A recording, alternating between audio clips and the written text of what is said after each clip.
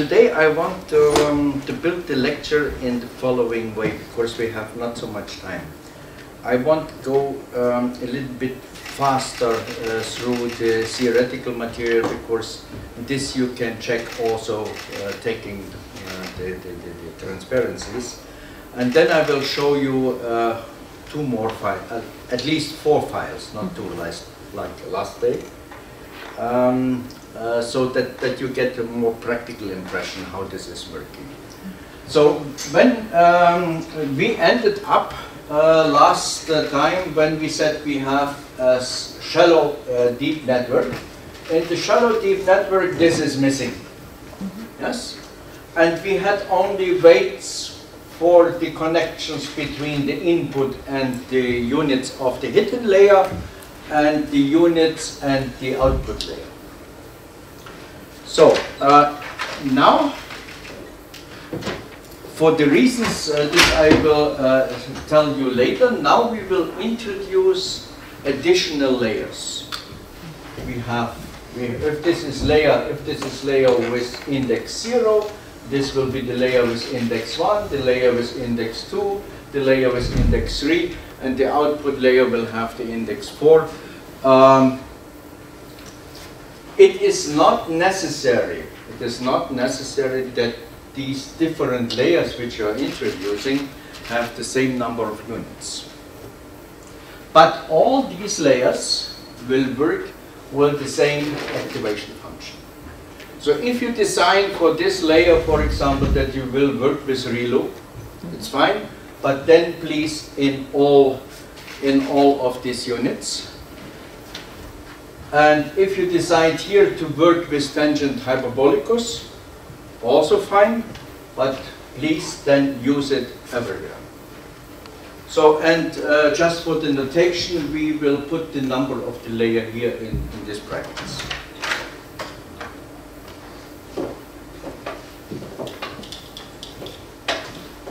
So if we have, again, we have the same procedures.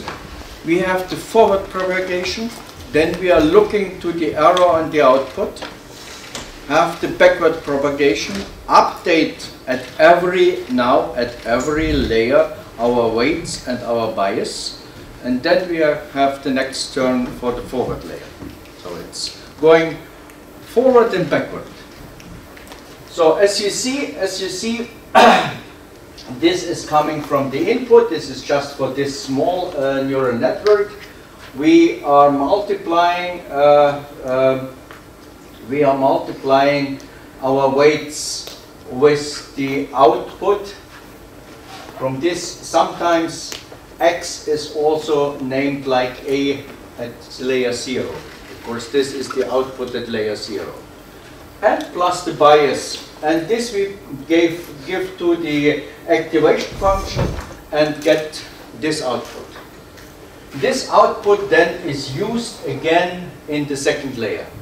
And the procedure is going on up to the third layer, and at the fourth layer, finally we are getting the estimation, and this estimation we are comparing with the label.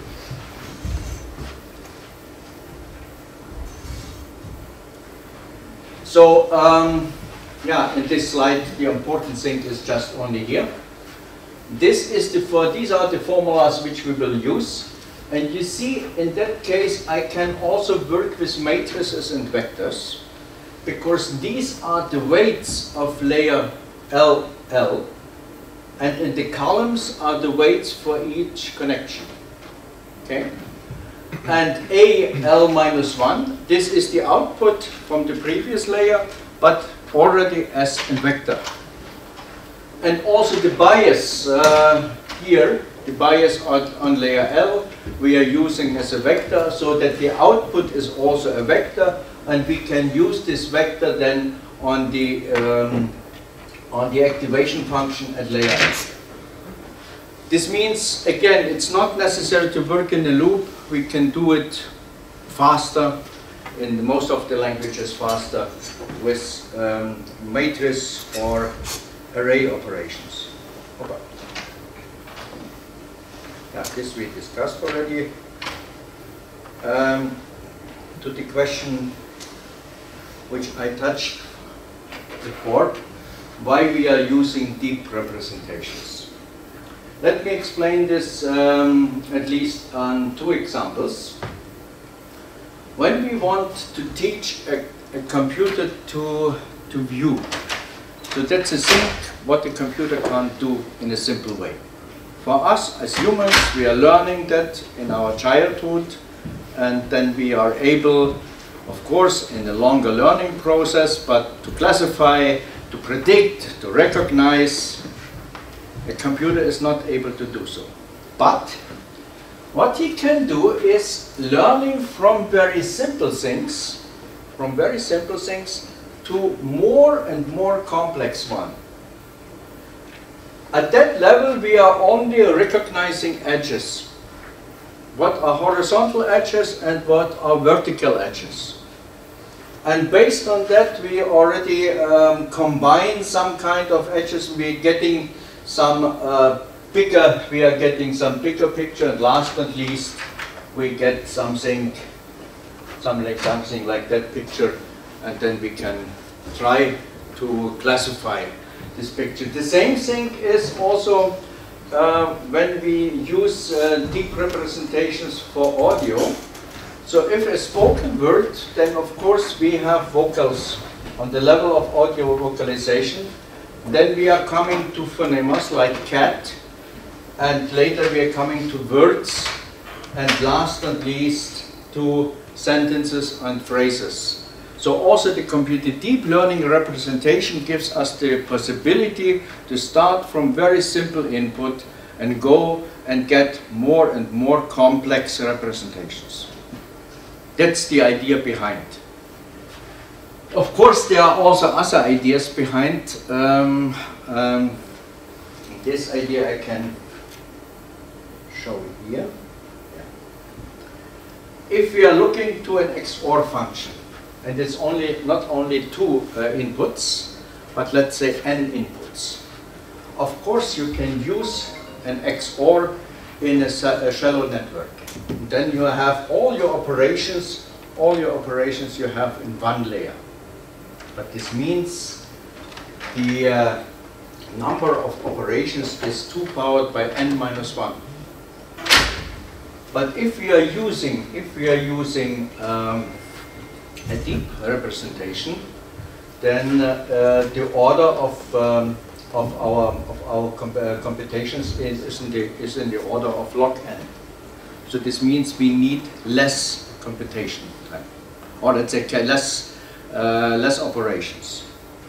And this is also a reason to use deep learning or deep representations, because for very big data sets, of course, if this is very high, your n, you can imagine that this takes a lot of time and uses a lot of computational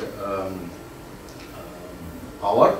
So, and in that case, we can reduce it. This is also a reason. For the use of deep learning representations. But this means, as vice versa, that of course many things which we are doing with deep learning, we could do also with a shallow network. The question is only how big is the computer which you have, and how big is the, let's say, the team which can work on that to implement it.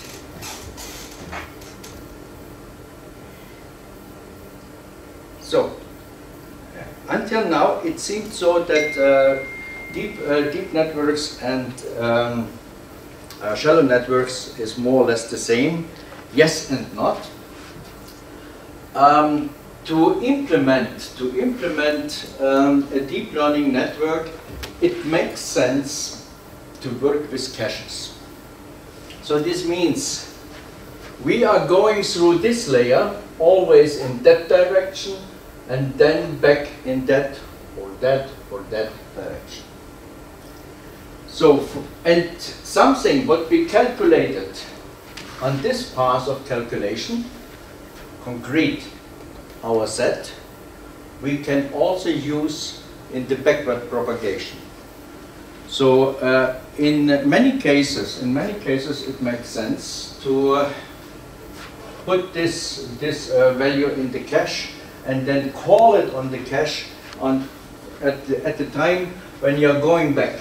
So at layer L, what we are calculating when this is the input, we are calculating the new weights.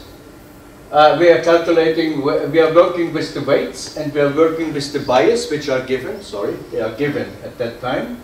And we are calculating this output. And this output is going to the next layer. When we are coming back, then we have the change of A at layer L.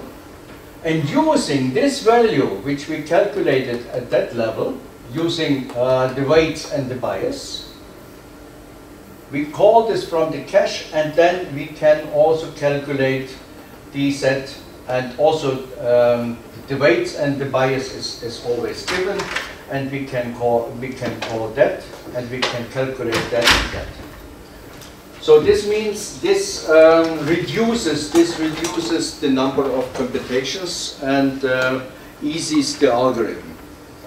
So in a lot of implementations of the backward function, you will find that.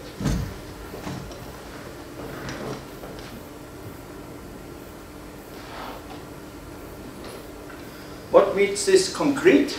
Concrete, it means that we should have last at least two representations and two functions. One function at the output layer, a representation, because the calculations at the output layer are a little bit different, because here we are using our dA is the difference between the prediction and the label, and this is different how we are calculating then dA at that level. So we are implementing one function for the, or let's say one pair of functions for the last layer, and then a structure which we can use more or less at every layer. And now it depends only from the layers, and you are going on in one loop upwards, in the other loop downwards, and then it works, hopefully. The most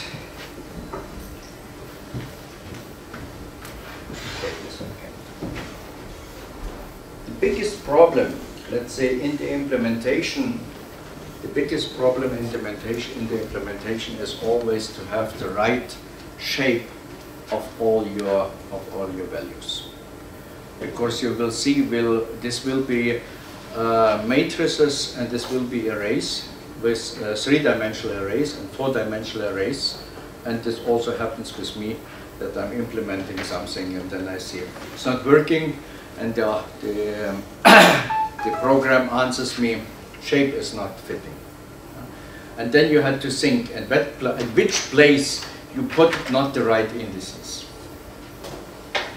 So this means it makes sense, before you are implementing, to think also about the shapes of the inputs and outputs which you are getting, and to go through the whole algorithm, forward and backward, that this is always fitting. And then hopefully you get the right answer. So the implementation of the backward algorithm, as you see, is more or less the same as we had this already for the shallow network. We have our input DAL, which we have got from the previous layer. This is the calculation from the previous layer. And now we want to calculate this output, the changes in the weights and the changes in the bias on layer L. And the formulas for that is we are using this DAL. For this you can introduce that with multiplication element-wise of the first derivative of our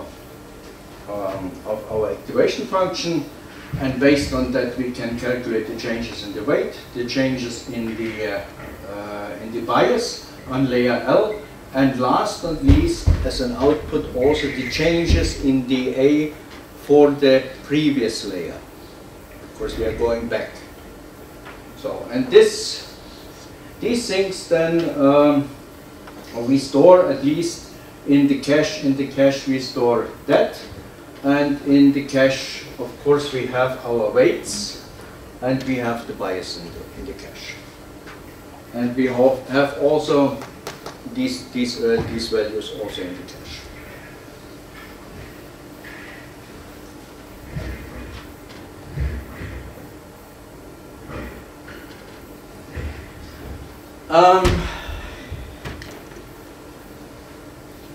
If you remember when I spoke about logistic regression, I mentioned that we have parameters for the programming.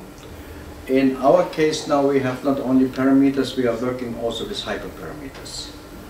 The parameters, this is what is really changing or is running in the program. But with the hyperparameters, we can now influence the performance of our algorithm. One of the most important parameters, as I said already, is the learning rate. Also the number of iterations, number of hidden layers. And somebody asked me yesterday about, does it matter how much hidden layers I have and how much units I have? Of course, it matters on the computation time, but also it matters on the, let's say, on the accuracy of the output. I will show you later at least some architectures, and you will see the authors played. They played on the dimensions, on the filters. They played on the dimensions on the different layers just to get the wanted output. And of course also the choice of the activation function. What I am not, there are also other hyperparameters which I don't mention now because too less time. We have something what we are calling momentum. Momentum is something what is coming from numerics. It is an improved gradient algorithm. Gradient, you remember? Gradient descent. We have the gradient, we're using the gradient descent to calculate the derivatives, and sometimes this is not converging so good as we want, and then an improvement could be done, for example, with the momentum.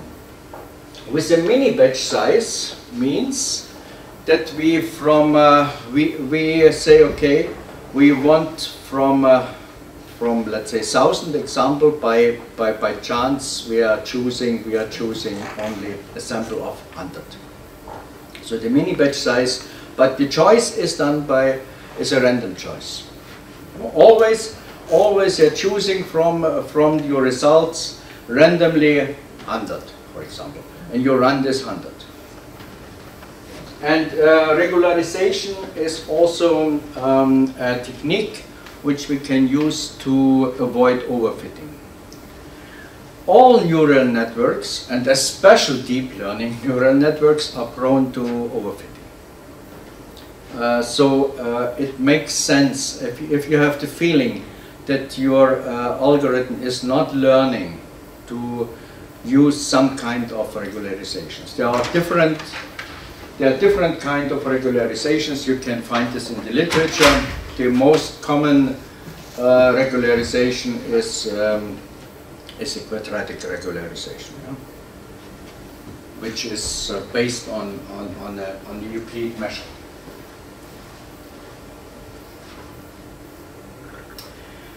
So quite often this is discussed, especially for people who have no deep knowledge in deep learning. If you read something in let's say in the newspapers, in the journals, or some philosophers, then they say, oh, this is very, very dangerous, and in the next 50 years the robots will command us, and so on. If let's say so, this is not only my point of view, and I'm now I'm using a method of proof which is called the authority method. you are calling authorities. Of course, for deep learning, there are some similarities with brain activity. For example, as I showed you for the computer vision, that we first learn what are the edges, and based on the edges we are building more and more complex pictures, or let's say a representation of the picture. This is a way how also our brain is learning, because normally we are starting from a simple one and then we are getting more and more complex.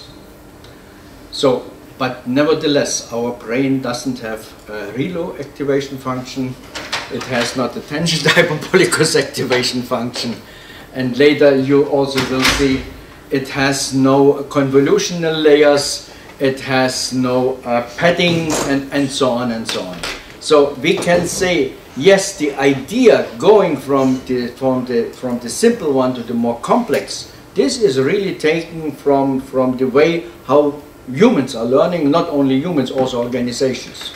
Yes, yes, you remember I mentioned in the beginning 2 days ago a definition, or let's say a question from Tom Mitchell, where he said there is a question, what is similar in learning for computers, for humans, for organizations, for animals, and so on. And this is something what we really use. But in general, we should distinct, and this is in this I'm very, very convinced, with a so-called general AI, which really artificial intelligence would be able to replace our brain activity. And that's what we are doing now. Let's call it AI in a narrow sense. It's not a really nice term, but I also have nothing else. I took this from Andrew G, but also Kai-Fu Lee, who is one of the Chinese leaders in AI. He is supporting the same point of view, and he distincts between 4 waves of AI: an internet-related AI, and the business AI, which are always running. Yes, if you go to the internet, make your click in Amazon, somewhere the computer says, aha, user Andreas, he wants to see shoes. Next time I will show him all brown shoes in the size of. Of course, I was looking for that. It might be, maybe I will be, not today, but tomorrow I will buy them. And also in the business AI is, of course, on the one side, this has to do with the production. We are doing a lot now to connect our production via the buzzword Industries 4.0 with different, let's say, network-based operations, and not only the production, but all the business structures. They are trying to introduce some kind of automatization in that. Fine. I don't know how is the situation in Armenia, but I can say that the expectations in Germany are very high, and not only by the big industries, but also by the small and medium enterprises. There is a report from last year, or 2017, from SAS. It's in English, by the way. And they did a really deep survey. Not only 2 questions, but the discussion of the survey is about 50 or 60 pages. And they really asked where you will use this, where are your expectations, what really works, what doesn't work, and so on. And most of the companies expect that they can improve their inner organization. They are not expecting so much to improve the sale, but the inner organization of a company, this is a high expectation also from the point of view of the medium-sized companies. The problem is there is a lack of specialists. But this is not special for Europe, or this is not special for Armenia. If you go to the US, also lack of specialists in this area. So we are now at that stage, at perception AI. we want to understand how our senses are working, and how maybe we can replace in some places our senses with artificial intelligence. So this is what we are doing in computer vision. This is what we are doing in natural language processing. That's what we are doing in, let's say, the classification of sounds. Until now I didn't read anything about the perceptions of our tongue, but maybe this will come. Haptic perceptions, these are also already, they are started to try also to apply this to haptics, but this is very, let's say, difficult. And let's say the overall AI and that wave, this is autonomous. This means this autonomous driving, autonomous swimming, autonomous flying, autonomous production, everything what has to do with robotics, we have mostly in this area. So this, these are the waves which are expected. This is going on. This will, I think, this will be the next 10-15 years, and autonomous AI also about the next 20 years. Have you already autonomous driving on your streets? No? No car, no bus introduced. We haven't enough good roads. I think they are not used to the way how the drivers are driving here. This needs a hard learning process. Okay, but nevertheless, I put it here, term as re-engineering of brain.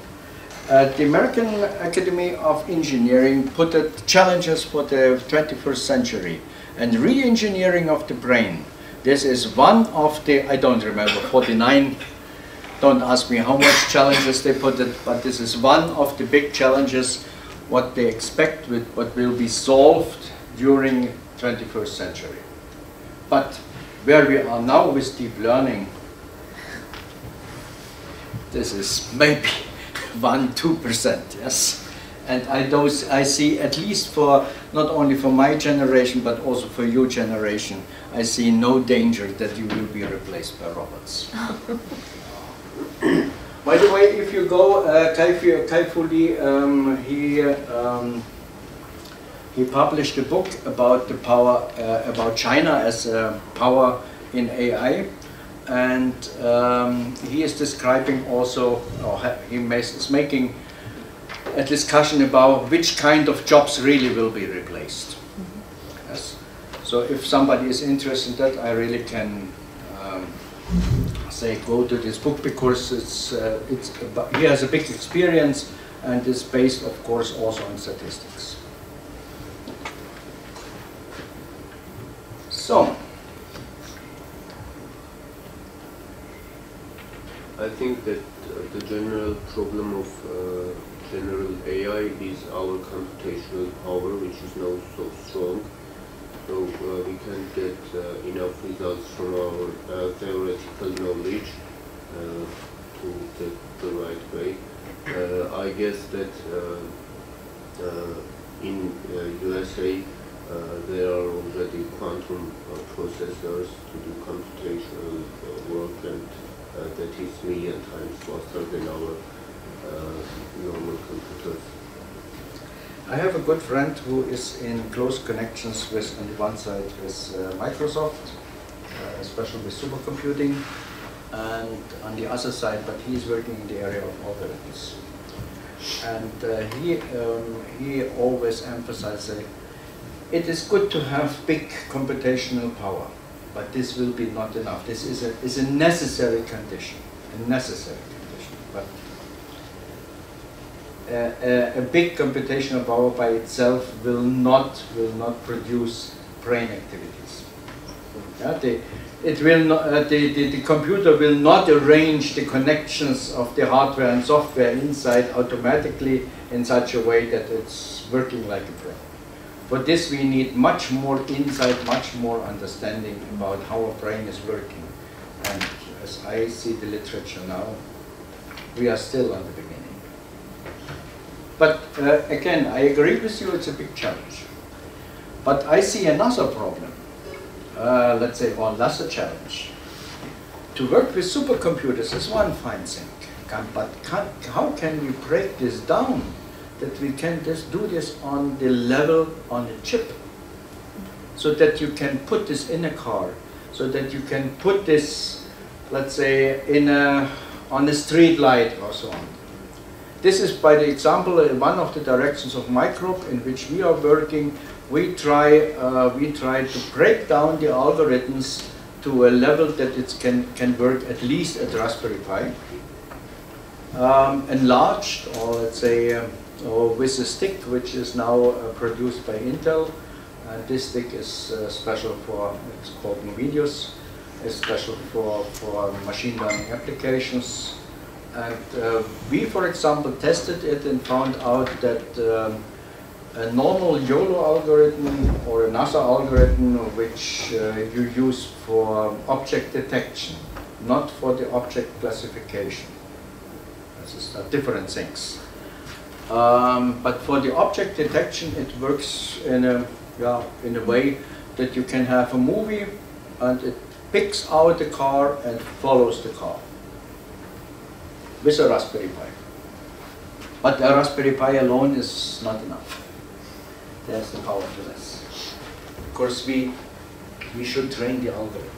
And this you can, of course, not do on a Raspberry Pi or a smaller computer, or we have smaller computational units. But it's again about the energy which you will use and other possibilities. So let me close this.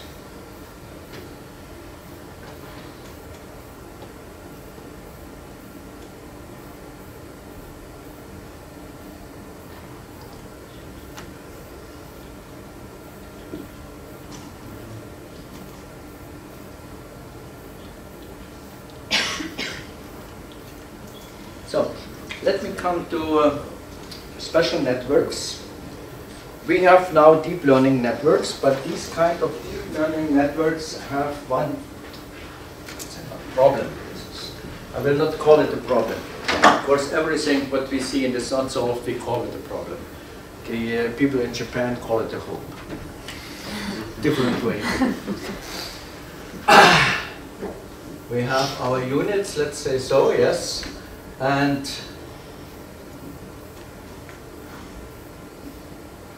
the layers are fully connected.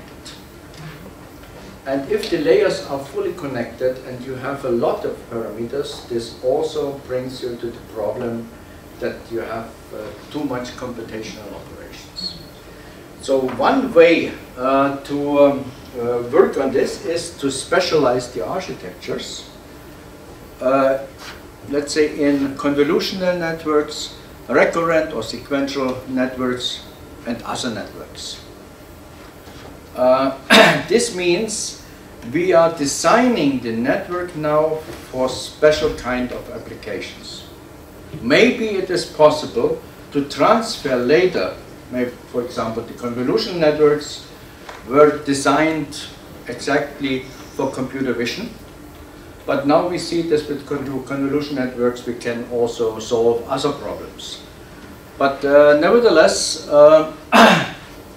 the computer vision was the first problem. So, what means computer vision? On the one side, the computer vision means we need an object classification. Yeah, this cat or not cat, we discussed this already. Okay, this is the object classification. This is the object classification. Is this Lee or not? Coming to a door, looking at the door, and the door is opening if your face is recognized. You have this now on every Apple computer, Apple phone. So also my Apple phone is looking to me and say, "Today you're looking great. I will allow you to use me." But another way is to do the following. This is the style transfer, where you have, for example, this style from Picasso, and you transfer this style to this picture. So this photo will look Picasso-like. You can go to the internet. There is a link. It's called Deep Dream, and there you can even upload your own photo and see and choose a style, and then see how the computer sees you in the style of Monet, for example. So this is another way of computer vision, and then of course you see it here. Yes, this is this picture with that style, and the third thing is what we quite often use for autonomous driving is object detection. So it is detecting the objects, and then we can improve even these kind of algorithms in such a way that not only the object is detected, but the object is also classified. That's really that the computer say this is a car, and in that case only cars were detected, but we of course can also detect trees. We can detect pedestrians and so on. And then for autonomous driving, it's a difference of if you have beside you a bicyclist or a pedestrian or a car.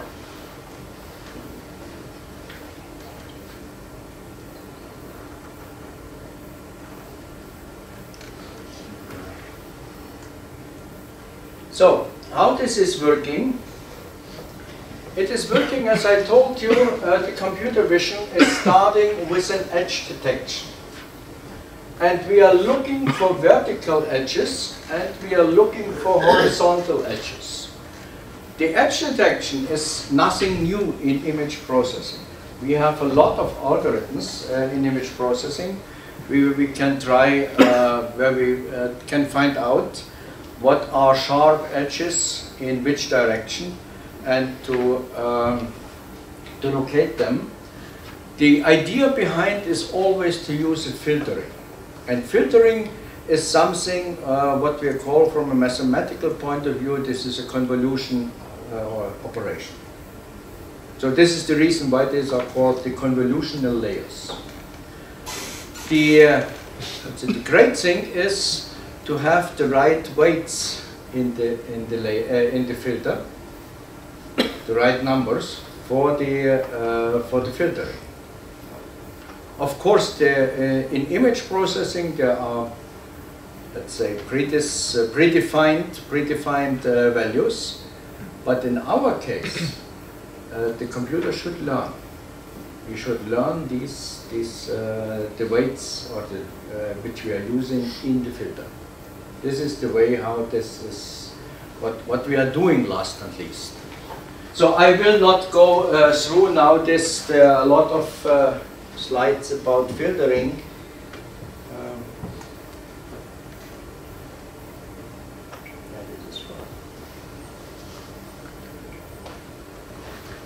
But you see, our filter is going over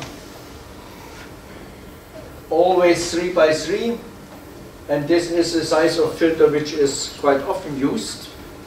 It's going through your picture. These are the pixels. These are the pixels.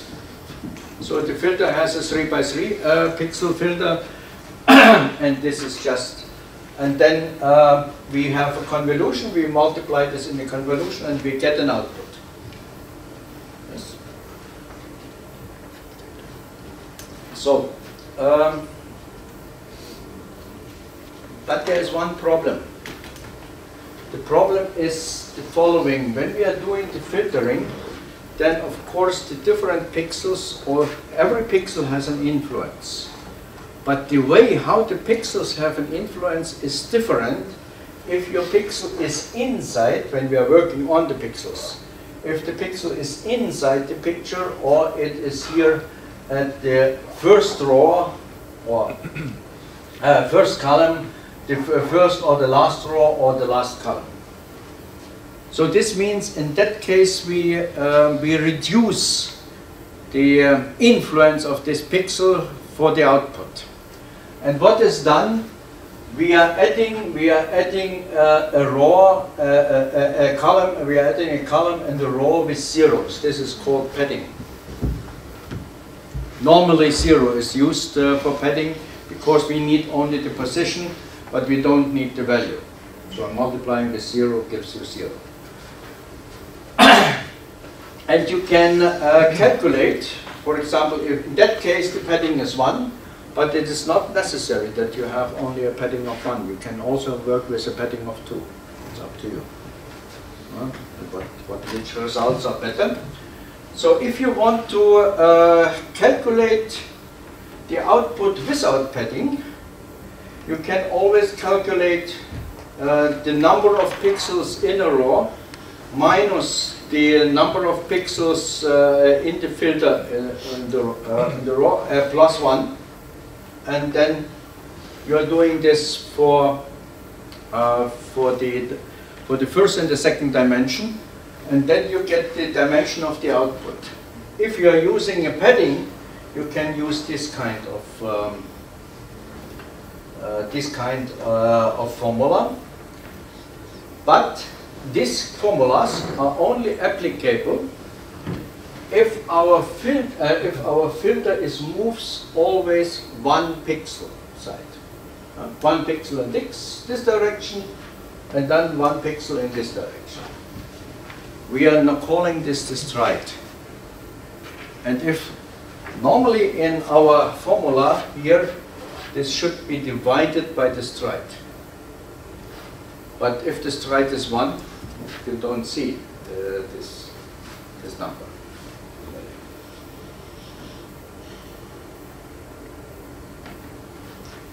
So we are distinguishing between two kinds of convolutions,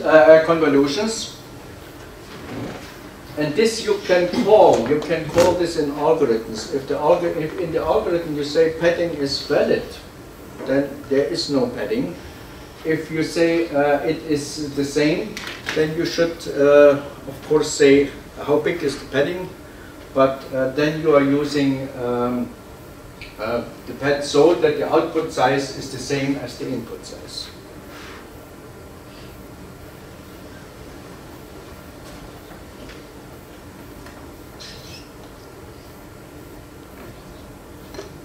Yeah, about stride I spoke already. So the change of the formula is just only that we are dividing, by S, and it's a floor rounding. Everybody understands what's a floor rounding? Floor seal now? Not really. You can round in 4 different ways. You can round then if you go to plus infinity. So this means if you have a number 2.8, then the next integer is 3 in the direction of plus infinity. You can round also in the direction of minus infinity. In the case of a positive number, this is the same like floor. Of course, you are going from 2.8 to 2. But for minus 2.8, if you are round in the direction of minus infinity, you're going to minus 3. But if you are going in the direction of 0, and that's what floor is doing, it's always rounding in the direction of 0, then you're getting minus 2. So the first, the rounding in the direction of plus and minus infinity, we are calling seal. To 0, it is floor. And if you just only want to the rounding rules which are used in mathematics or what you learned in the school, then say round. But in that case, we always round in the direction of 0. This brackets means that. But if you implement this, for example, in a language, in a programming language, and you use floor, the programming language will understand.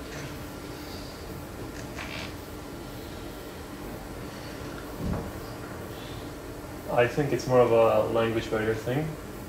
Sorry? I think it's more of a language barrier thing, because we, of course, in the school, like in the school, we all learned this, but because of the language difference, it kind of sounds like okay, a new because of concept. that, yeah. But the English expression is fluency. If you go, for example, are you using MATLAB? I'm using JavaScript and Python. Python It's also. called Floor. It's Yeah. Floor and C. And round you find also. Yeah.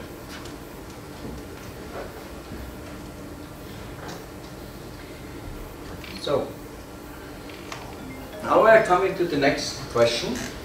If we are speaking about images, then we have 3 different channels. We have the red channel, we have the green channel, and we have the blue channel. And of course, when we are now working with filters, then also we should apply the filters in these different dimensions.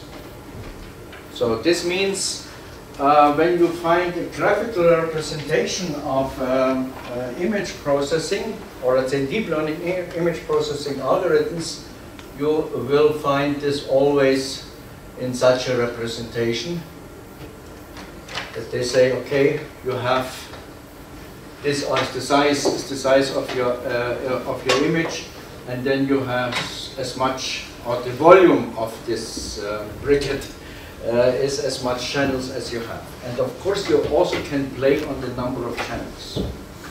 This is also an idea. So we have a third dimension. And this is the reason why I said we are not working now only in matrices, we are working in arrays.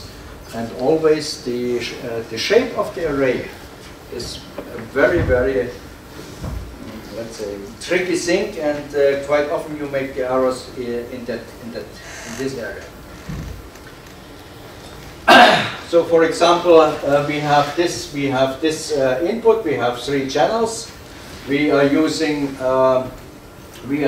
this kind of filters, and then in the output, we are getting also something like a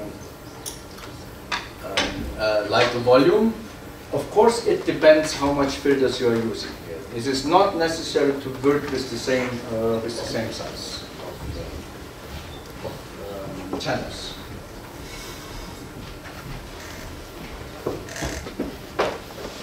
So if we, let's say, have RGBA, then we're making a 4-dimensional array.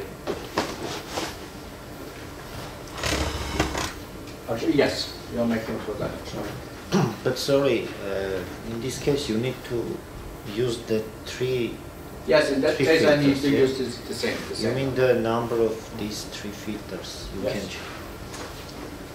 But if you have here more filters, let's say more dimensions, or more filters, and more channels, then of course you also can work here with more channels.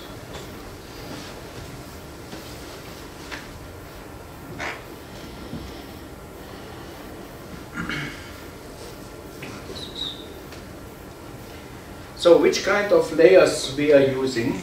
About the convolutional layer we already spoke. Another kind of layer which is used is called the pooling layer, and the pooling layer is just to reduce the sample size. The learning process is going on only on the convolutional layers. On the pooling layer we are learning nothing. So there's no parameters to train. It is just to reduce the sample size. And we have fully connected layers. And in the case of fully connected layers, of course, you have a lot of parameters to learn. But these are the different layers which are used in a convolutional network. And now the combination of these different, let's say, layers is important. Sometimes you have 2 convolutional layers, then after that the pooling. I didn't mention here that you also have sometimes a normalization layer, and the last 2 layers normally are fully connected layers. Maybe I missed the first 20 minutes of the. I'm a bit lazy. I just woke up too late. Maybe I missed it, but how's the pooling done? The pooling we will speak It's now. like No, filtering no, the I input? will show you the pooling. Oh, okay.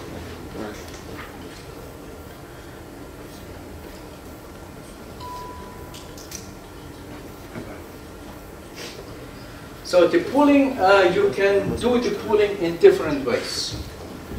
This is, first of all, the idea of a pooling is to reduce the size of the representation and to make the features, or detect the features which are more robust. This is what we want. So, and in that case, we say we have a filter size of 2 and a stride of 2. So now we are going to these pixels and say this is the pixel with the maximum, and the result will be 9. Then the stride is by 2, and we are in this area, and take again the pixel with the maximum. It is not necessary to work only with the maximum. You can also work with an average. But in the case of an average, you get ratios. Yes, and this is sometimes a problem. Of course, you can get around, but let's say the practice, not from a theoretical point of view, but from a practical point of view, max pooling is more used now than average pooling. So we take an array of 4 by 4. Yes, in this, but you can also 3 by 3 take. Yeah, we take an n by n array, Yeah. and we basically decrease it by a fourth of 2, right? Power of 2, sorry. No, well, power, if this is a power of 2, then you will reduce it by a power of 2. Yeah, that makes sense actually. If this, but normally this is a power of 2. Then it makes sense pooling. Yes. I can make a pool. Yeah, to make a pool. Yes. Yeah, Right. that's the idea behind. So you see, these are the more robust parameters than these two parameters because the value is higher. And averaging will be used for another more specific test? For other applications, but as I said, averaging means that you get the ratios, and first of all, we try to work with integers, and the second is the results with average pooling for the architectures, which I will show you, is not so good. They tried it also with average pooling, but they decided that max pooling is the better way. So. But average pooling is, of course, it is not forbidden. This is just try it. One question. Yeah. In this case, you lose some information, yes? Yeah, I'm looking for the most robust, because I'm looking for the features which has the most robust, or in this case the highest values inside. Yes, of course we are losing information. But are we doing this because we want to do less computation, or? Yes, yes, there are other yes. reasons? We want to reduce the size of representation because the last layers are fully connected layers, and then you get a lot of parameters. Let me finish that, and then we are coming to concrete examples. This is average layer, for example. Yes.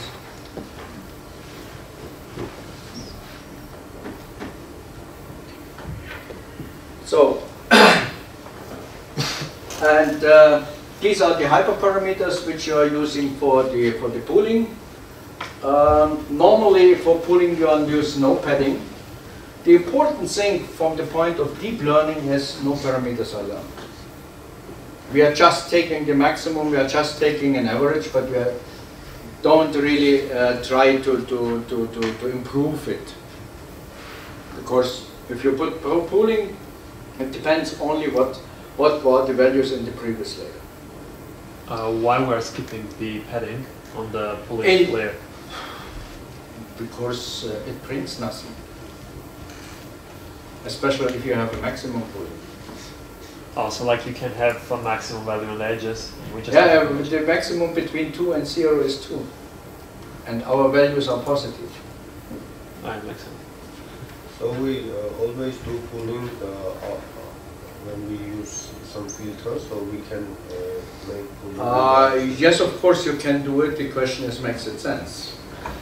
This is one thing, is the formal yes, formally yes, but you always should think, makes it sense to make a pooling at that point. It's better to speak about concrete architectures and not just in an open space. So this is, for example, a network which is, was developed from LeCun. He is one of the giants in machine learning, and he developed this network already at the end of the 80s, 89 I think it was. This is already adapted because, for example, LeCun was working with average pooling. And the idea where he had used it, for what he used it, was the recognition or the classification, let's say, of handwritten ciphers. To recognize on the post office the zip code in an automated way in the US. If there is a database which is called MNIST, you find it everywhere on the internet. And by the way, they have a new one, MFashion. Not to work only with MNIST. You can try it by yourself. You will find that this algorithm, the LeCun algorithm with MNIST, ready for use, ready for testing. So the idea is, this is my input. It's a handwritten cipher, yes, with 32 by 32 pixels. In that case is RGB, but it's not necessary. You can also work with gray value. A little bit reduced, the results will be more or less the same. After that, you are applying a first convolutional layer. The filter is 5 by 5, and the stride is 1. No padding. Then you apply a max pool with 2 by 2. So how did it become from RGB to 6 layers? Now it's an image 28 by 28 by 6, right? The second step. And this is the whole point of network. It makes like lots of layers. I'm kind of new to. No. I also should now calculate this. It uses 6 filters. You can change. I think I got it. All right, yeah. I got it. So and then you apply the first pooling layer. So the pooling layer has, of course, the same number of channels, but you see it is reduced. And then again, this is, let's say, layer 1. We have first convolutional and the first pooling, and this we can combine in one layer. Then again, a second convolutional layer, which is now reduced to 10 by 10 but 16 channels, and a max pooling, again, where we get a reduced image 5 by 5, and after that this is enrolled in one vector, and to this one vector we are applying two fully connected layers. But the fully connected, again, we reduce here from 400 to 120, and from here to 884, and then to 10. The course ciphers we have 10, so we have 10 classes. And for the output, for the classification on the output here, we are using a softmax, not a sigmoid. The sigmoid, as I told you last time, sigmoid is only used if you are classify with if you have a binary classification. But if the classification is a multiple classification, we are using softmax, and not speaking about the formulas, but about the idea. We are choosing the label with the highest probability.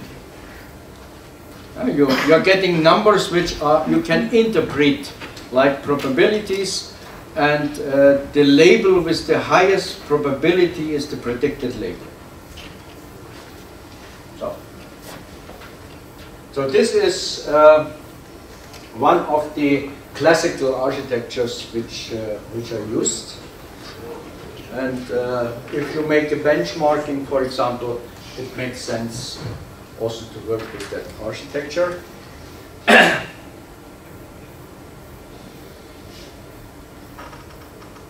Yeah, the question, why convolutions?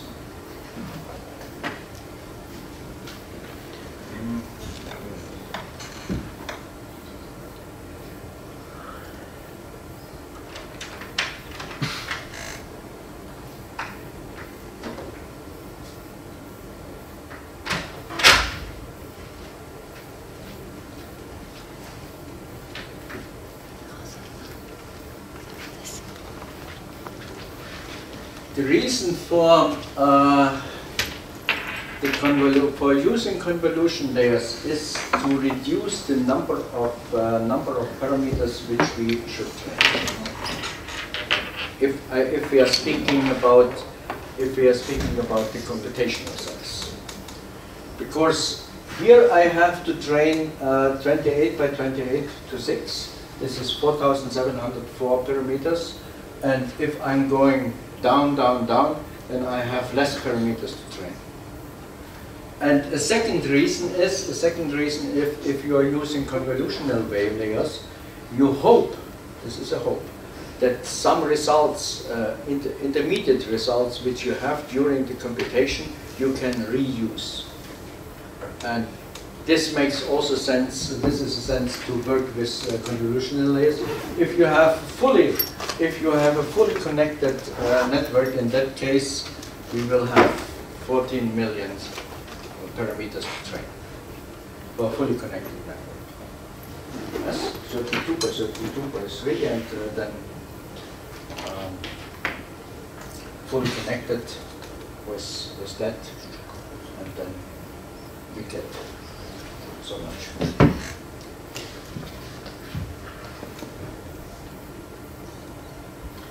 The second thing is the parameter sharing. You see, we have here, if we are making our convolution, here we are getting a 0, and for that we are getting 30. But this, let's say, this structure is repeated, so, and in other places we can use the same values. This is also this, that we have this parameter sharing. This is also, let's say, a reason to use convolutional networks and not fully connected networks. Is there a way where we should use fully connected instead of convolutional? Like, it's more preferable to use fully connected than convolution. Let's say so, if you have not too much parameters, of course it makes sense to work with fully connected network because you are not losing information. Okay. And as you saw, even in the LeCun architecture, at the output we are using fully connected network, fully connected layers, just to work to get, let's say, the classification last and least on the fully connected layers. But first we try to reduce the parameters.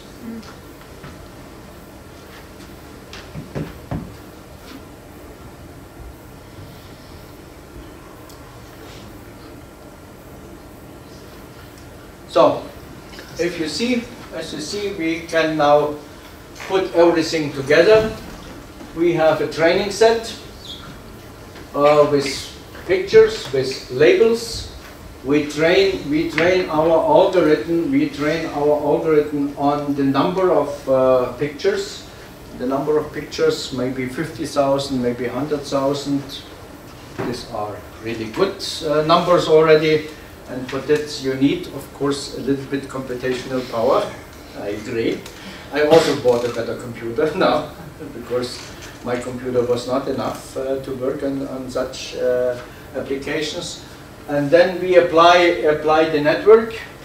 We spoke about that. And then we have the fully connected layers. The fully connected layers just to make the prediction. And always we calculate for the backward, for the forward and backward algorithm. which is of course much more complicated now than in the case of a normal fully connected network. We apply a cost function, which is the sum over the losses, and we should use some algorithm to optimize the parameters. Optimizing the parameters means to find a minimum for the cost function. Which kind of algorithm you are using for the optimization? This is a little bit a test. You never can say in advance for a given set of data which kind of optimization algorithm works best. Normally you start with a gradient descent.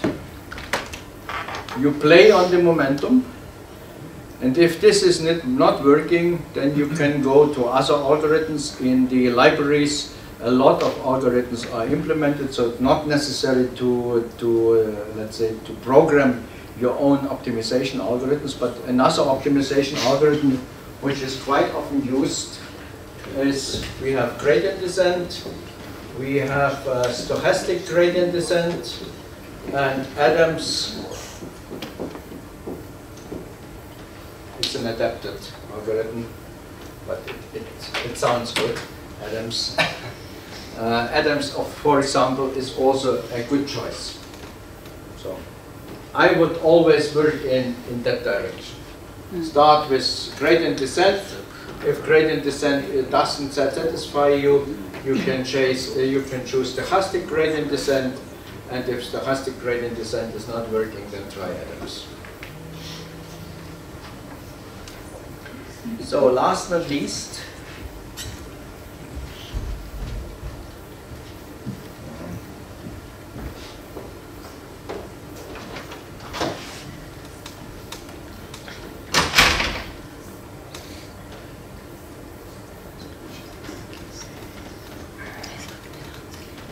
LeNet we already checked.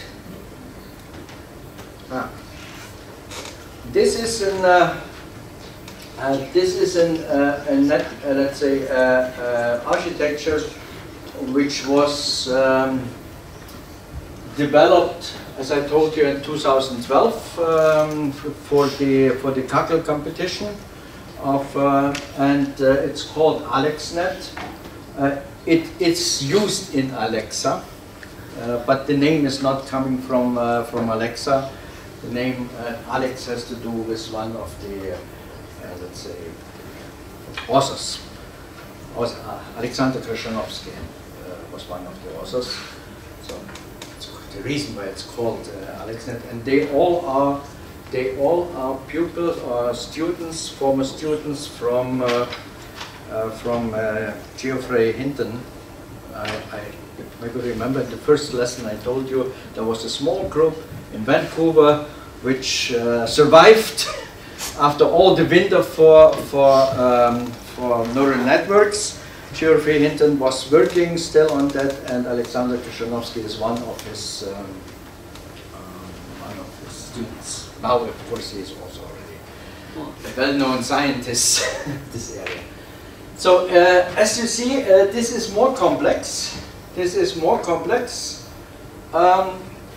On the one side, we see the similarity to LeNet, but it is much bigger, and because it uses also convolutional layers, it uses max pools, and then as they introduced first time at that time, they introduced the ReLU function as an activation function. Up to that, the sigmoid function was just used. And they also introduced a normalization. So the Alex network is implemented in most of the libraries. If you go, for example, to NVIDIA and you say, I want to do this with AlexNet, you have nothing to do. You just give your input and you see the output. But of course you can have no influence on the architecture. You just should take the architecture as it is, and it depends on which level you are a user. If you are a user which, let's say so, as an engineer, you will not go deep to the programming part. If you are a user as a computer scientist, then of course you want to play also here on the parameters. And last but not least, the output is done over three fully connected layers. They classified 1,000 classes, not 10, 1,000. And the classification was over different objects which you can find on a picture.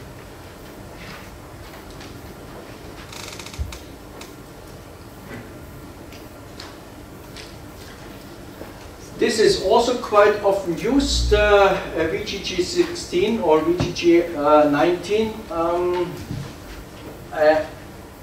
It is, let's say, an enlarged LeNet algorithm. This architecture,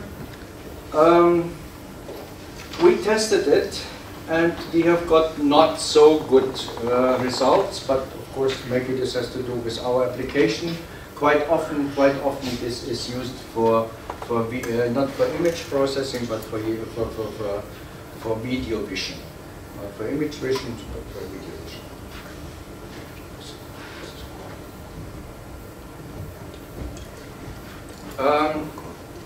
The residual networks has to do with the following.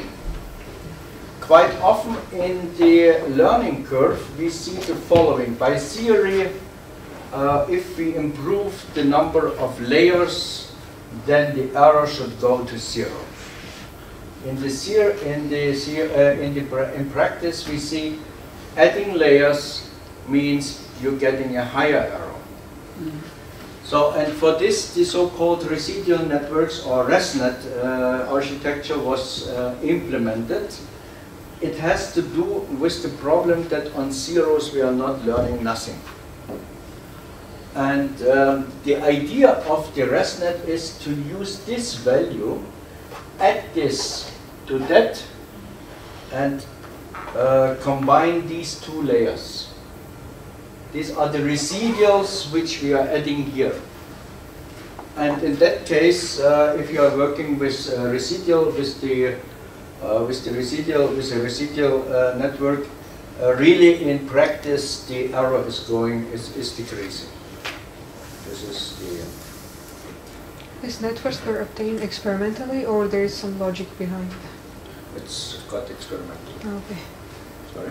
How it helps to improve training error, this skip connection? Because the point is what happens if you have zeros. And quite often this happens. For example, if you have the log function, there is 1 minus y hat, and if the prediction is close to 0, yes, then you are getting logarithm of 1, and this is 0. No. And you're learning nothing. So we are adding some residuals from this point. Yes, we are adding some residuals, and then the value is a little bit far from 1. Yeah. Oh, far from 0 in that case.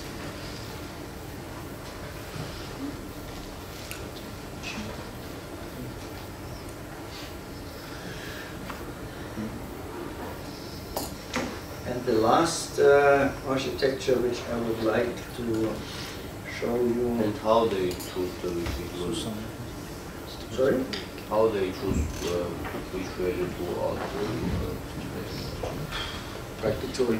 If you see that the network is not learning, you just try to. Again, this is prepared in the libraries. You just on a special. When you see that the network is not learning, then you will go through the layers and check on which layer you are stuck in, yes, and then maybe at that place it makes sense to apply a residual part. Isn't it because in the large dimensions the gradient is vanishing? Yes.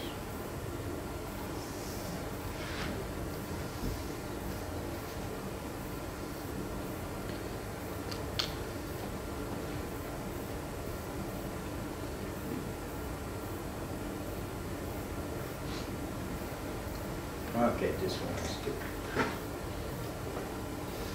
So, one of the last inventions is called the Inception module. The Inception model is coming from the movie Inception. You saw it? Yeah. So, going deeper, deeper, deeper. And there is, let's say, the Inception. Inception means there is some prepared cell of layers, which you then combine. And you have the previous activation. From the previous activation, you get this input, and you see here you, on the one side, you are working with a one-to-one convolution, a second one-to-one convolution, a max pool. You get outputs where you're applying these kind of convolutional layers. This was found by experiment. It's not theoretically.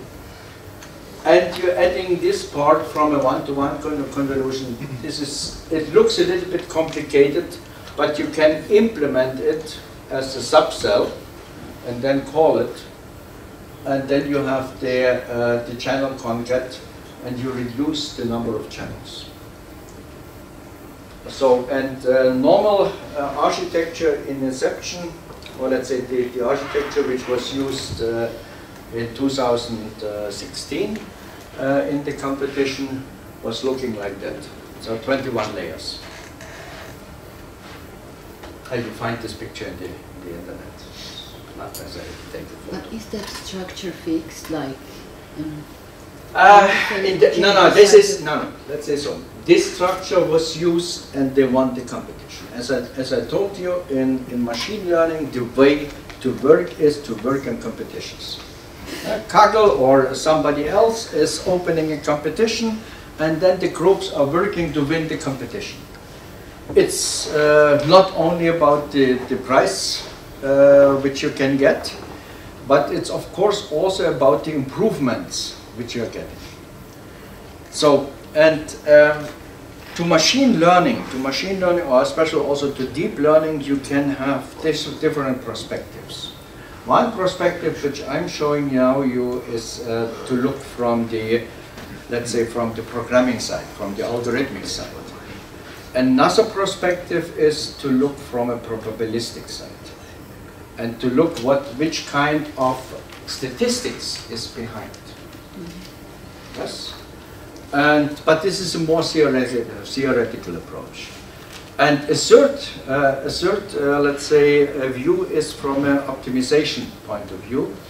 If you say, okay, which kind of optimization algorithms to find the minimum are best to apply under which conditions? This is also not, if you're looking to the structure of the algorithm, you cannot answer to this question. Because the every D cell is using their own optimization algorithm. You can switch from gradient descent to statistical gradient descent to atoms and so on, or to develop your own optimization algorithm, because it's not necessary that during the whole algorithm you are using one and the same optimization algorithm. But can you go back to the previous slide? Which one? I mean, is this structure fixed for one cell? Like, can we change the size? No, you can play on the structure. Of course you can play on the structure. But in the case which was implemented in the Inception architecture, it is fixed, so that you can repeat it. So optimization problem is also kind of like from the problems we were discussing Yes, 2 days yes, ago. yes. The way which kind of optimization algorithms you're choosing. So this means machine learning has different, let's say so, perspectives. Yeah. And you can look to the problems to machine learning from a statistical, especially from a bias and statistical point of view. You can look to this from the point of view of linear algebra.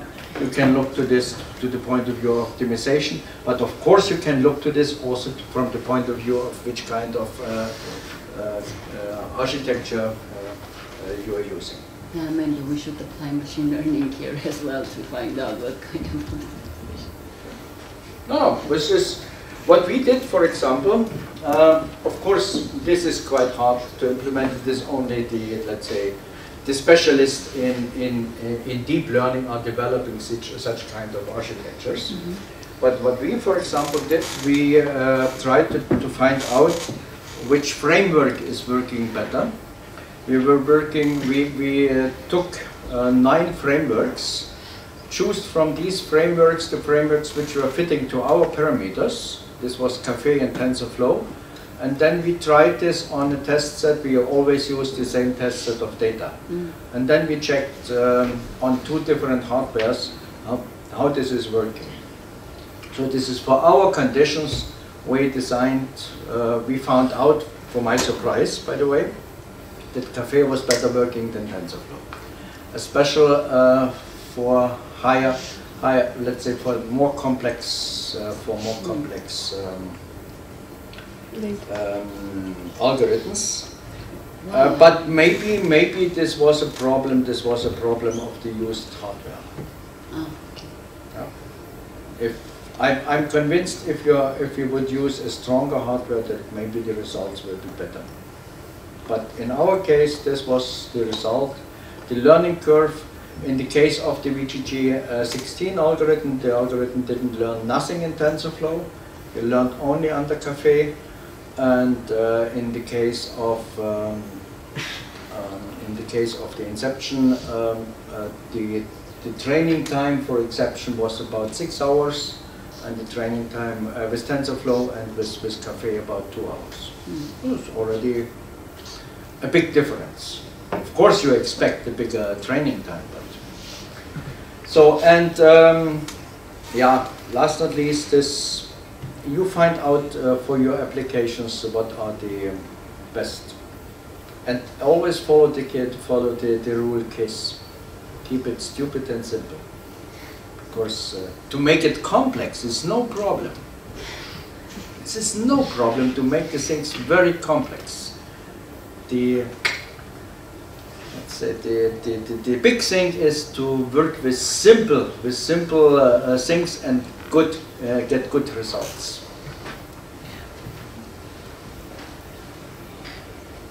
So I think I should finish here, and I wanted to show you, if you want. I still have 4. Can you go 1 slide back? Does these layers like have the same size? The last one. This. You mean yes, this? No, the next one. Yeah. Do they have the same size? Because otherwise we cannot can cut them together. Yes. That's what they have. Let's say the choose of the size 1, 3, 5, and 1. This was chosen by a special let's say combination for the input for such an input. This was the input. Yes. You always should have a look with what is the size of the data with the original data. But of course you can play it. Only the 1-by-1 layer. This is a special layer. This is a special convolution which reduces the number of. You get a lot of channels, but you have only one. Let's say 1 pixel. No, I mean the dimensions should be the same for the last. This you cannot change, but here you can try to play. But the filter 3x3 and 5x5, this is common. Maybe there are different strides padding, so the output dimension is 28 by 28. Mm-hmm. Yeah. Because there are different size of filters. Yeah, this is the idea to combine different size of filters.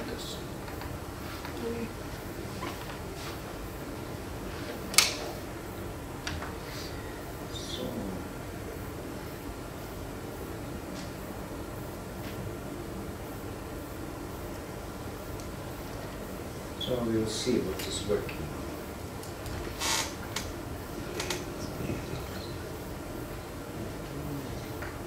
Come on.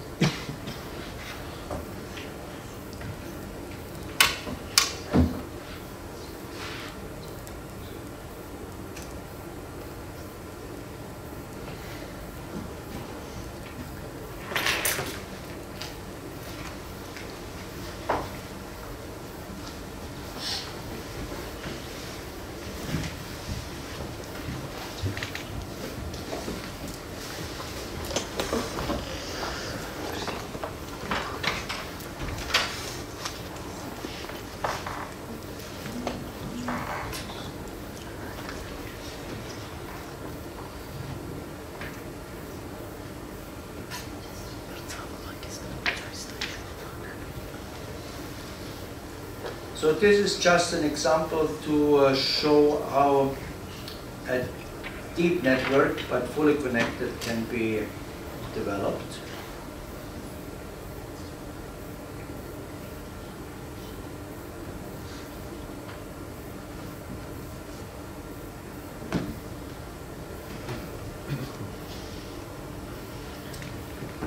So, and yeah, the why I'm using this on the web. Of course, I need some test cases and some utils, which is quite hard to transport, especially in Colab. So I'm using another environment. So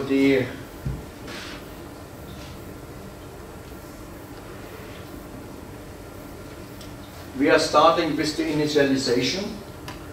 And you see the initialization. For the initialization, we said we will use random numbers for the weights, and we will use zeros for the bias.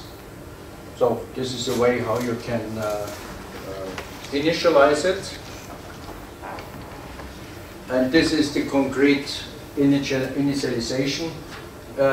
If the result is different, this can happen. Of course, it depends also on the computer which you are using, because you set the seed, and the seed on your computer and the seed of the origin can be different. So, but because this is the same environment where it was developed, it is more or less the same. So then we are developing the last layer. The last layer here is called a capital L layer. Yes. And is that the sigmoid one? Or? Sorry? Is that the sigmoid one, the last layer? Yeah.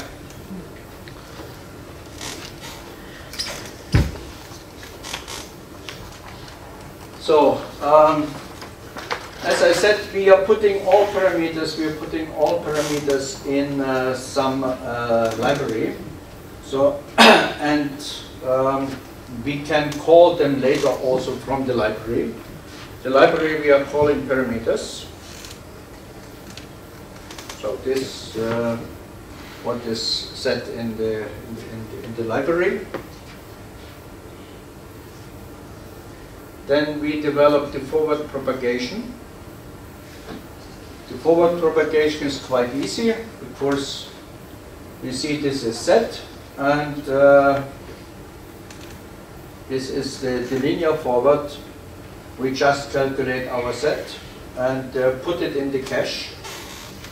As I said, we will work with cache, and later we should apply to this another function, so the linear activation forward. It makes sense. It makes sense to split it. The linear to develop to split the calculation of Z and A, because sometimes you will use this in different places, and this is quite convenient. It gives you a structure.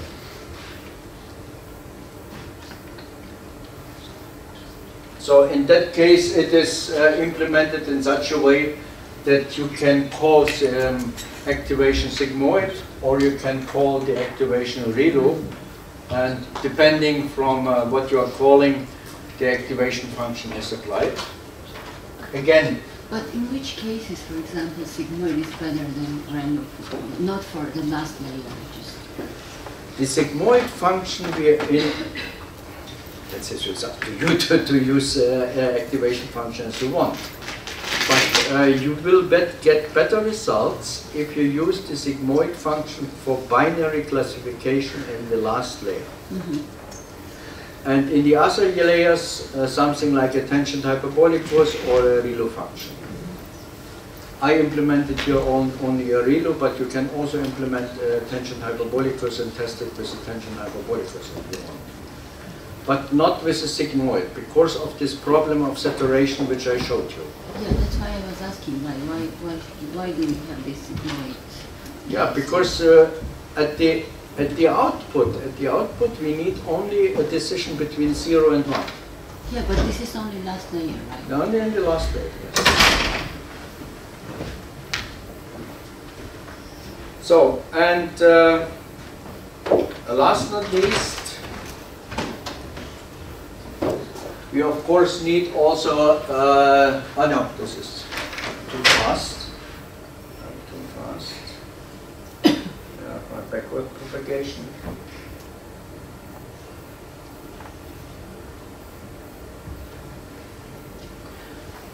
This is the forward model.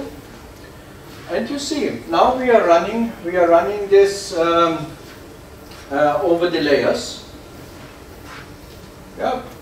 Always our previous A is now our A which is used for the next, and we are calling depending how you call in which layer you are calling the different functions. So the call, for example, could look like this. Yeah, this is the test case. Special test case which is called, and in the test case we have two hidden layers, and of course at the last we are using the sigmoid function as you asked. The cost function is again implemented. Oh, sorry. The cost function is implemented in the same way as we did already, and the backward propagation. In the backward propagation, as you see, we are working now with the cache. We're taking these values from the cache, and for every layer, we are calculating the changes in W, the change in the weights, in the bias, and in the previous output, and write it again in the cache. We give this the necessary, we have the output and we write it again in the cache.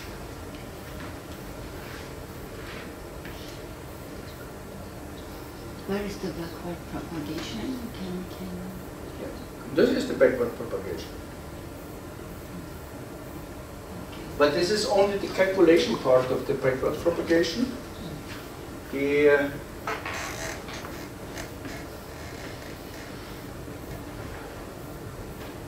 So this is how it's activated. And again, depending from the used activation function, we are getting also this in the backward propagation, because we need the derivatives. Mm-hmm. And last not least, everything is put together in one model.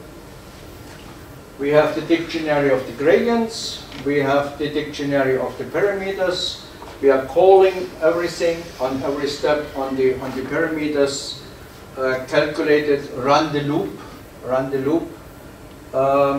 Here as you see, we run the loop down. This is There's my last layer.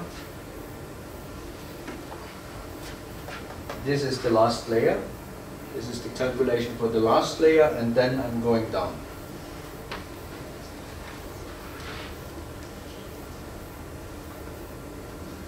Updating the parameters, and that's it. So if you run this over one model, you can use it. Let me show you one application. You should me say if you still have time.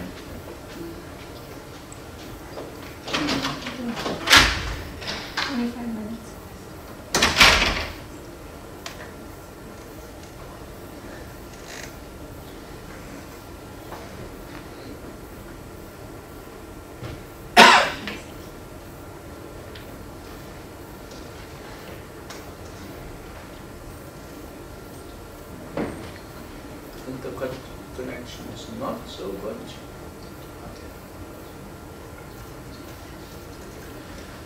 So as you see, in that case, I'm working already with libraries like CPy. So that's not necessary to implement everything. And from the package PyIL, I'm calling the subpackage image, and from CPy, I'm calling the dimensions of images. By the way, this should be changed because Python is changing the versions. So, but in this environment, it still works. The data set is a prepared data set. This is, and I'm just training and classify of cat and non-cat. 0, 1. So this is an example of non-cat, and now, as I told you, split this in the train and test examples. We have 209 training examples. We have 50 test examples. This is the architecture of the which we use. It's a two-layer network. Of course, we have this and this layer.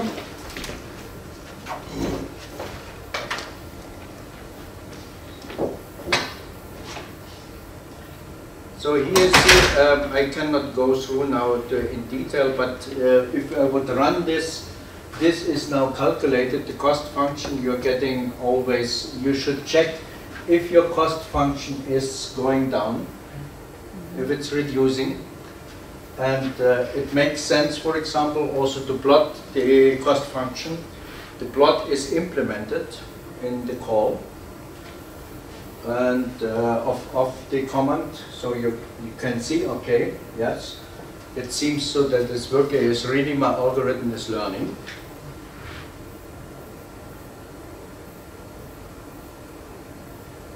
And then you switch to, we have accuracy of 0.2.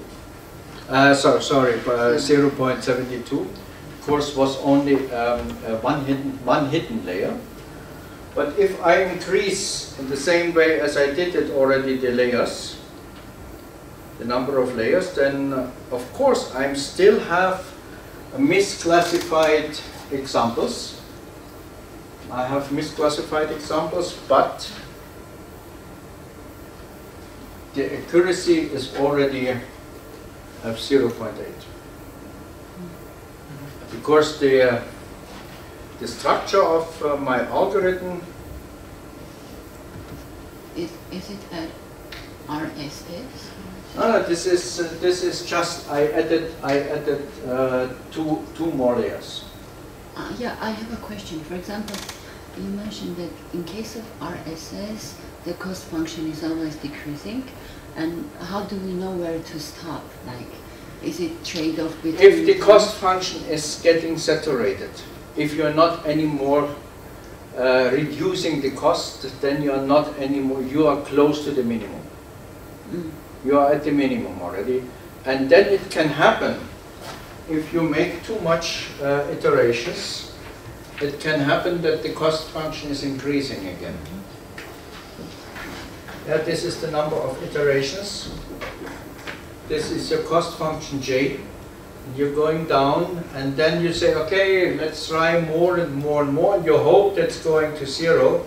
No, it's going up. Or sometimes you also have this also picture which is possible. Yeah, you had something like that in your cost function as well. How can we explain this? Yeah, how can we explain this kind of behavior? You cannot really, because you should go inside what's happening with the weights. But it's not always so that the cost function is going down monotonely. But as you see, the direction is okay. Okay. So then I wanted to show you one thing.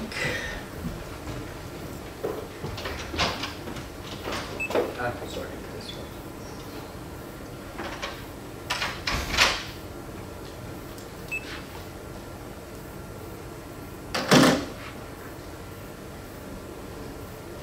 If you have nothing installed on your computer for working with deep learning, of course you need a lot of libraries and so on, and this depends from the version. I recommend you to work with Colab.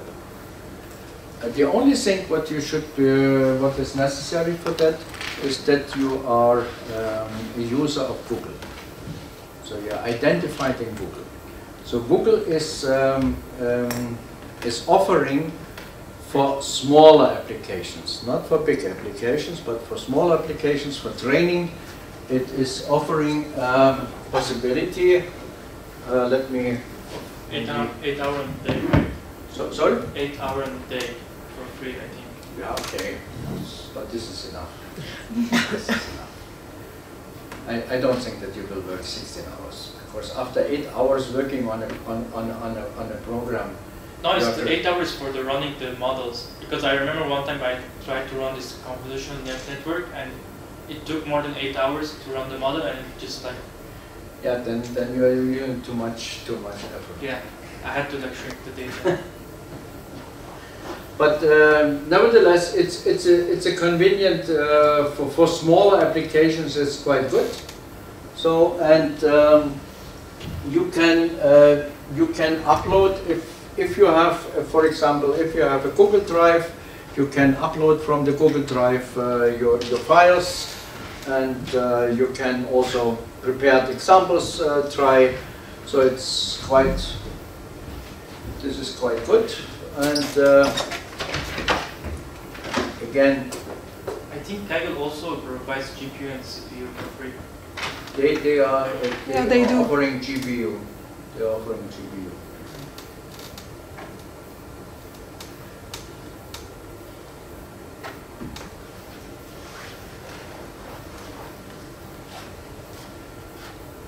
So I'm running now all the mod.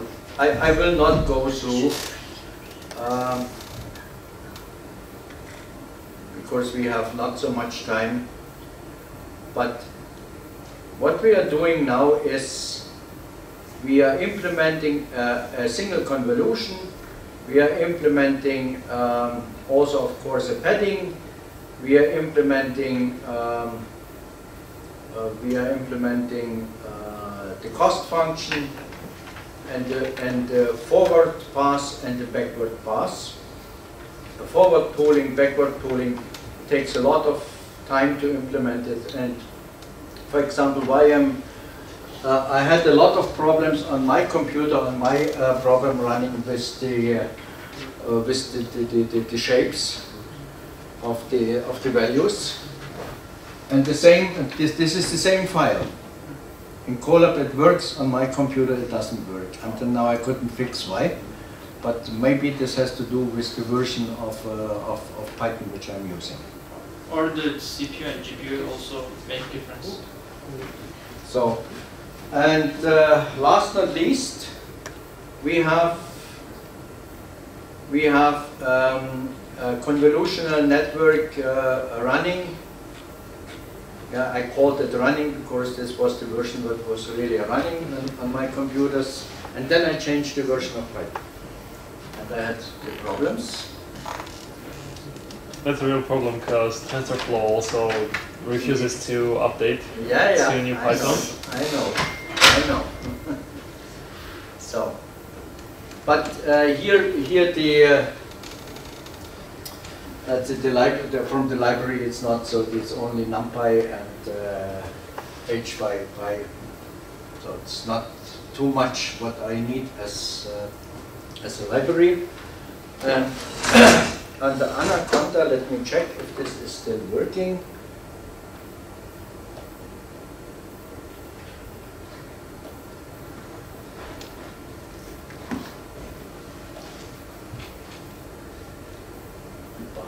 No. Close everything.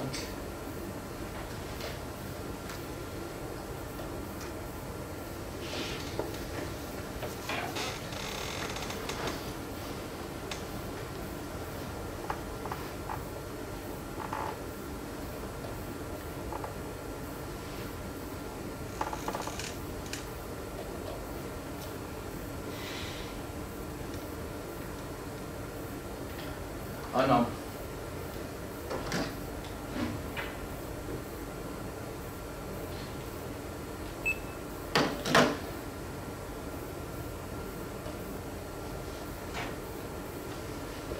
I cannot use Anaconda because the new version of Python is not working with TensorFlow. Yeah, I think it works with 3.6.7, the latest. Yes, but with 3.7 is not working with TensorFlow. When you're installing TensorFlow, you're getting a multiple error. That's a problem because then you have to deal with Python, renaming Pythons for different versions to work. That's why I don't update. I tried to use Python on Lambda functions, and that was just that was horrible.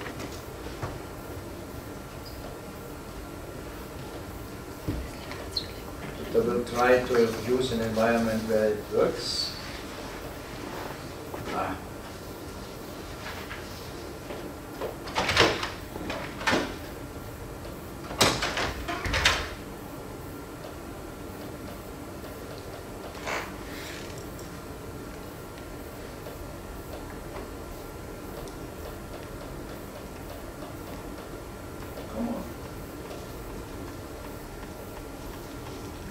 Network is slow now.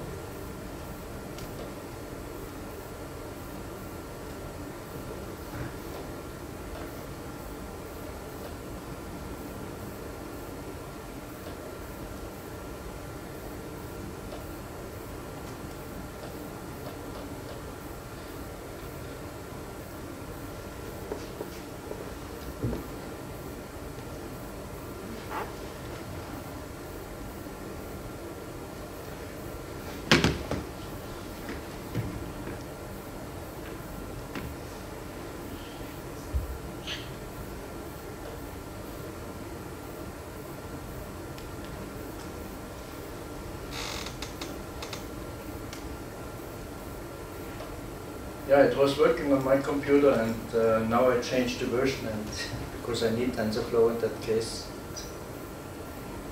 to go back to the origins. The good thing is that your own files are saved, and you can hold your files. So in that case, the idea is to recognize different signs which you're getting with your hands. As you see, TensorFlow should be used. Why TensorFlow? TensorFlow is just, let's say, a hyper library, and a lot of calls are much easier. You should not program everything.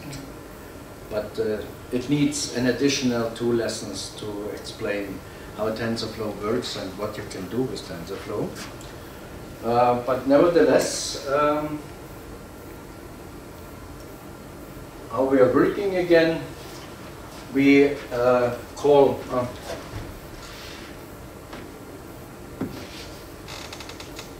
call our training examples here.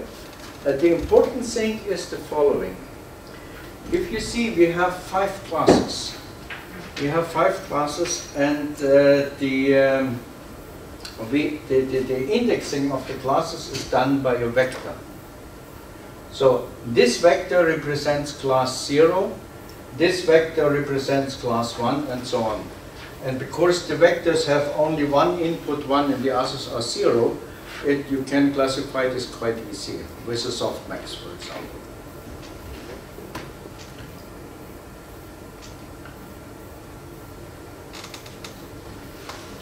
This is the normalization which we are using, the output, and then we are making place. If you are working with TensorFlow, before you start to work with TensorFlow, you always need placeholders. This means some graphs where you will make your computations. So this means in advance you had to think what is the shape of the placeholders which you need. So this is let's say this is not given by the program. This you had to think about this before.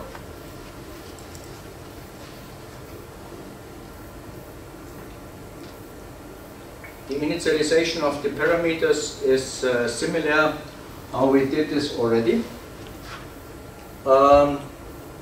So we try to get some initializer. You see, in that case, I'm calling an initializer which is called Javier. But you can also try who, what I told you yesterday, or some other initializer. TensorFlow already has the packages for initialization of your network implemented. It's just calling.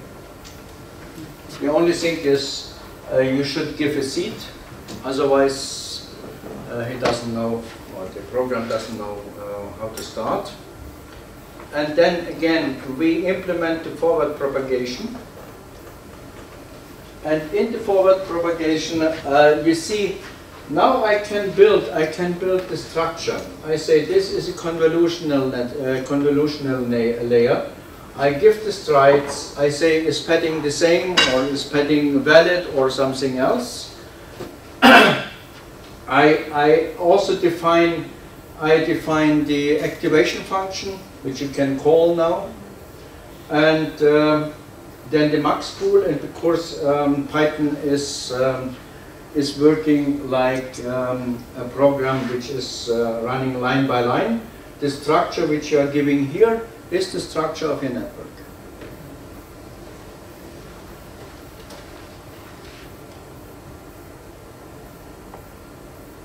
Yeah. Finally, you get this, maybe this result. But of course, it's also. Oh, what happened here? Here.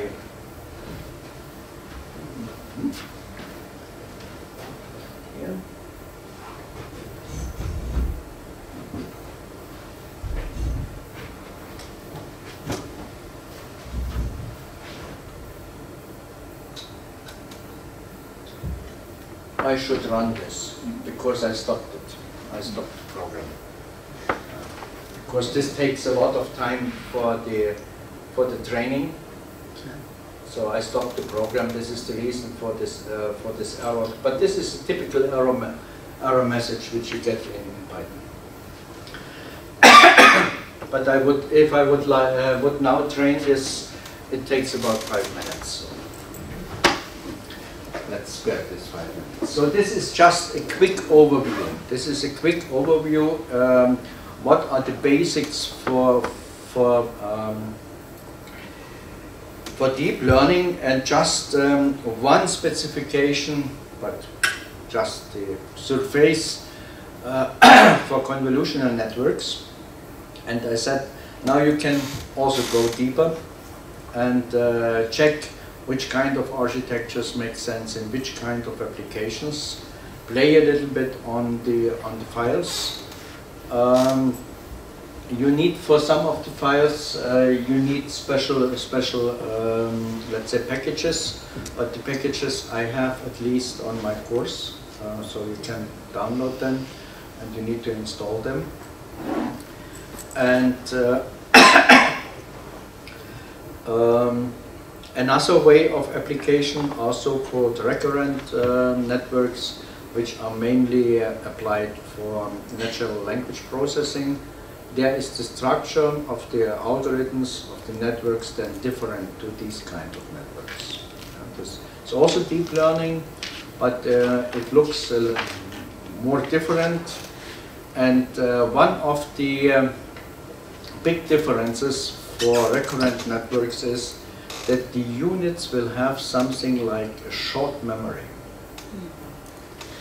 Because in our case, when the algorithm is running through the unit, it's combinational logic, yeah, when it's running through the unit in forward, it's computed and forget, and it's going back, computed, and you forget it. Of course, you can write it in a cache, but it's not in the unit anymore. So languages need to understand context. Yes, that's the reason. What we are always doing, we are checking, is this word in a context with other words. But you need very, very big libraries.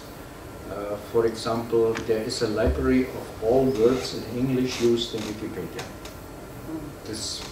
You can download it. I think most people, when they want to get some language references, they just go to Google Books and start to print out everything there is. Yeah, to print out. I mean, in that case, to train recurrent networks for, let's say, for speech to language, or for the translation, for the automatic translation.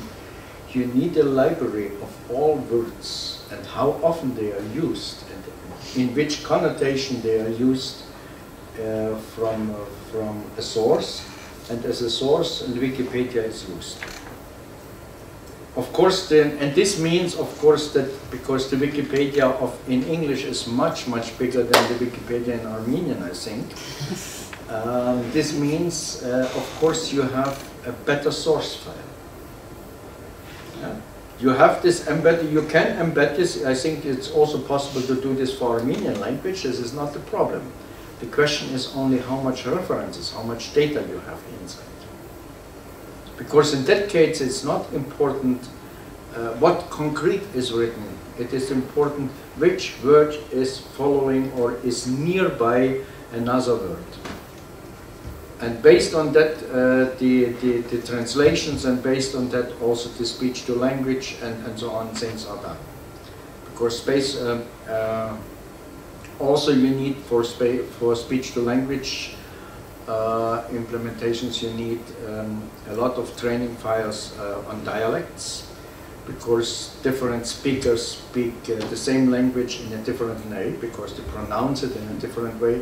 And it's the question, how big is your source file?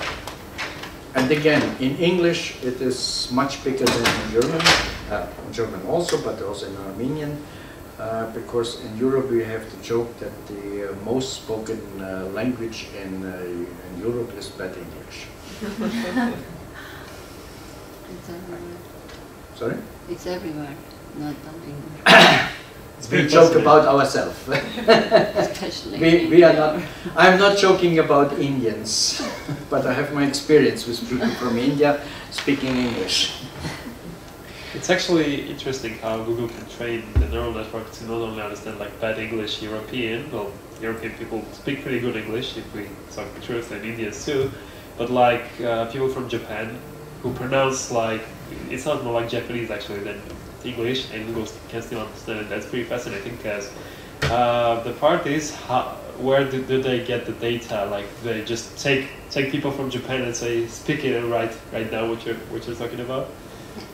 I don't know where they are getting the data, but as you see, getting data, this is one of the most important things, and in legal and illegal way, the data are collected. Yeah, I think Google just has like some shady closed space Yes, where they of keep course. people and they just sit down and speak to the microphone and write it down and get food for it. Maybe, for example, they are using Alexa or something else because you're speaking to the, and Alexa is listening. Alexa is listening. Very fun. And what you hear always or read in the newspapers is Alexa is taking your personal data. I think they are not so interested what you or me, what we are concrete speaking in that room at that time, but they are interested in our pronunciation. As I see this with my granddaughters. The granddaughters are pronouncing the things in English totally different than me, and as my wife. And sometimes I have not Alexa. I have from Apple. Oh, I think it's British. Siri? Apple, but Siri? yeah, not Siri, but the Apple Pod. Yeah. The Apple Pod is reacting to me, but not always to my granddaughters. Maybe let's say the library doesn't know the music they want, but It just doesn't want to play it. I like your music taste more. okay. So this is more or less all. Thank you very much for coming. Thank you for your interest. Thank you for the discussion. I hope a little bit I could bring also something new things to you, because I see there are different people. Some are prepared, some are totally new. And in any case, you should go deeper. But I wish you success in that. Thank you. Thank you.